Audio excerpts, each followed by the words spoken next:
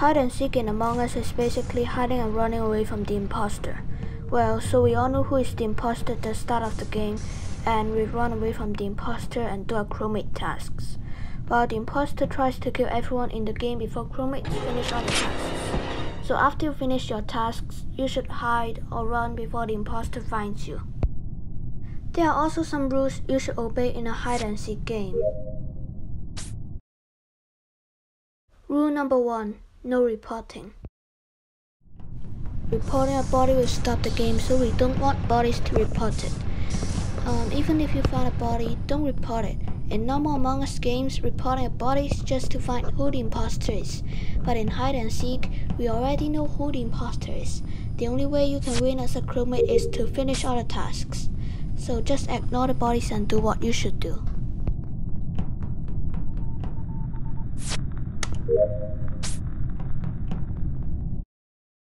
Rule number 2. No sabotaging. Sabotaging for imposters are not allowed in hide and seek. Sabotages is a bit overpowered here, because let's say you turn the lights off, everyone will go there and you get a free kill. Closing doors are not allowed too. Well, closing doors stops the crewmates and you can easily kill them, so it's not fair for them. So don't sabotage in an Among Us game ever again.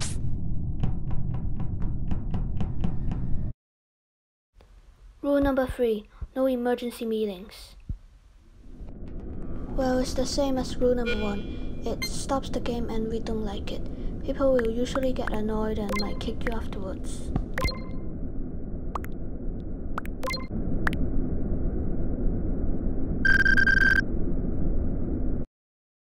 Rule number 4.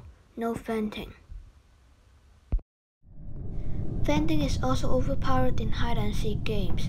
You don't want that, when you don't see the imposter nearby, but suddenly the imposter hops out of the vent and kills you. This is overpowered, right? So don't vent in an Among Us hide and seek game.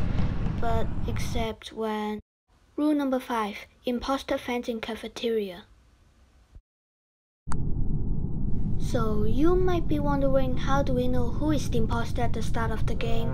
Well, imposters will vent in cafeteria at the start of the game and everyone will watch him vent. After you know who the imposter is, run and do what you should do. If you are the imposter, please do vent in the cafeteria so that we know who is the imposter. After you've vented a few times and people are gone, you can start killing people. So this is the end of this video. I hope you know more about hide and seek in Among Us. Make sure to like the video and subscribe to our channel for more quality videos. And there will be part 2 coming soon about my recommended game setting for hide and seek. Goodbye and thanks for watching.